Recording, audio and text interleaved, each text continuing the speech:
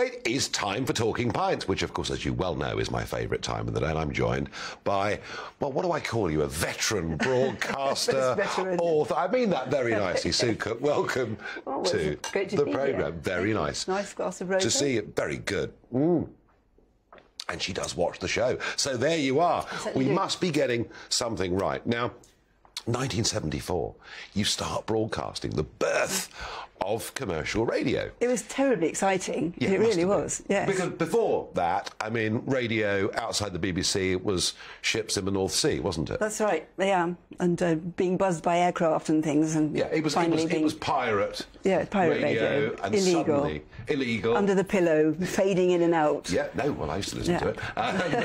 And then you get poached by the BBC, and suddenly, within a very short space of time, you know, you are doing very, very big programmes. I could hardly believe it. That's the last thing I ever thought I'd be doing as a broadcaster.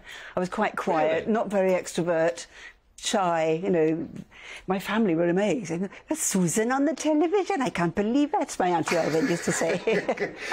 But you did a mixture over all these long years of radio, of television. Yeah. What I found really interesting was, you know, here we were, the mid-1970s. And what do we have? Inflation, very high. Interest rates rising very rapidly.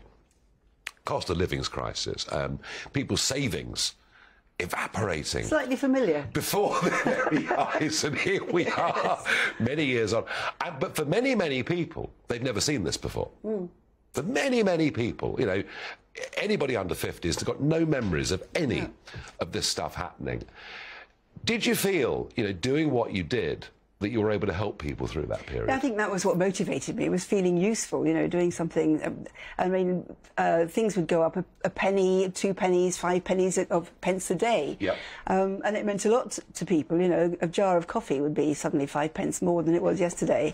And, you know, you could actually save a lot of money by buying different vegetables or different fruit and different fish. I used to have to go, when I was at Capital, they started this Super Savers idea. And I had to go to Billingsgate, and I had to get up at 4 in the morning. Yep. And I went to Billingsgate and looked and see what catches were coming off the boats and what seemed to be a good catch. Mackerel was suddenly loads of mackerel, so that was going to be a good buy, or loads of coley or something. And then I went on to Covent Garden, which it was then, for the veg market. Luckily, they were all reasonably close together, and see what things were coming in from the lorries and the planes and things there. And then I'd go on to Smithfield, the meat market, which was my least favourite, really, and then find out what seemed to be good there. So I got up at 4 in the morning for the first 4 days. But I made sure I talked to somebody reliable at each market. Look, can I ring you at 6 o'clock in the morning? And you sort of developed this idea of 30 products that were in the basket. Because it was entirely because of that financial climate that my career took off, because consumerism suddenly was really important, you know, saving people money. So the BBC poached me. They were going to set up this BBC shopping basket with 30 basic items in it. I can't remember what they all were now. And I would do a bulletin on the price movements. I'd get press releases from the supermarkets to give them, you know, people their special offers from the different things. So I used to do that on You and Yours on Thursdays. Yeah. To a massive audience. Yes, yes. I mean, people would kill for audiences you could get those days. Well, I'm going to talk about broadcasting and how it's changed in a moment. But I've been thinking about this over the last month. Those families that were confronting this in the 70s, and predominantly women, because they were running the households. I mean, they just were. That's the way it was, like it or not. But these were women who had lived through at least one war, and in many cases 2. They were used to hardship. They were used to rationing. Yeah, that's true. Yeah. And they pretty much just got on with it. Absolutely. You kept breathing. You kept carrying on, and you know. People cut back, and I know people moaned about it. But this is coming as a heck of a shock today, isn't it? Because I can't really remember, but even in those days, fridges were reasonably new, weren't they? I don't think people had massive fridges and freezers. So people did cook fresh vegetables. You know, my mother, I seem to remember, would go shopping 2 or 3 or 4 times a week. I'd get sent down with a little list of 3 pounds of potatoes, 2 pounds of carrots, whatever. And there would be fresh food on the table, which is much cheaper than buying processed food and things, everything from supermarkets. Everything was little local shops. I just think there are a lot of people today less well equipped to deal with hardship and very, very difficult situations. Yeah. You know, now obviously you went on. I mean, you know, one of the ultimate big programs you did was Crime Watch, which became just massive, didn't it? Yes, I was a bit nervous about it to start with because I'd been doing a programme called Out of Court for BBC Two, where we were talking about miscarriages of justice and where the police had behaved badly and where judges had been idiots and, you know, the legal system was ludicrous. And then you swapped sides. I swapped sides. So the joke was that I'd be sort of letting people out on Out of Court and then putting them back in jail on Crime Watch. Why was Crime Watch so huge? I suppose people were fascinated by crime. I mean, I must say, when I was younger, my father had a radio with complicated radio that got all sorts of channels, and I used to love trying to find the police channels and listen to whether there was, you know, some drama going on up the road. I think people have always been fascinated by the drama of crime and the drama of real-life crime. And in those days, we made it very real. We didn't have music and we didn't fabricate dialogue that might have happened in the reconstructions. It was just a straight mid close-up where you told people the straight story of what had happened. No adjectives. I never wanted to sort of build it up into something dramatic. But I think less is more. If you start adding adjectives, you know, you begin to think, well, maybe they need to exaggerate. So, and also I was worried about violence and normalising violent crime. So I really sort of held it back. And I think it worked. Well, it did work. But all those years, you're broadcasting. Big radio shows, big TV shows, big audiences. Which of the mediums did you prefer? Radio, I think. Radio. Although the nice thing about television is the team. I really loved working as a team. Everybody's got their role. And, you know, it wouldn't happen without any of the individual people there. Not quite such big teams these days as they used to be.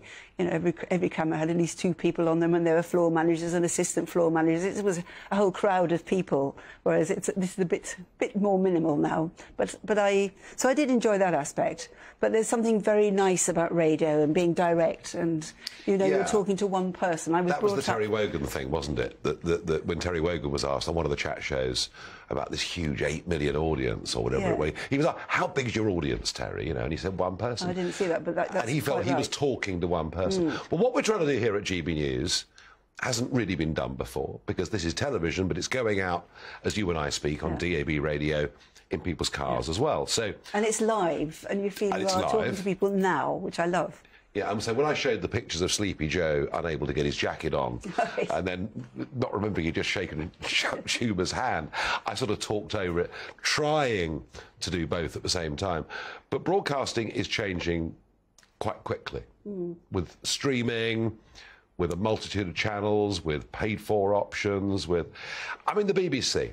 You know, I talked a moment ago about 5 o'clock on a Saturday, and it seems to me they get rid of some of the things that really are cherished and loved, and I sort of wonder where that comes from. But and the BBC politically, I would argue, through the after the referendum particularly, has not. I don't think it's covered itself in glory. No.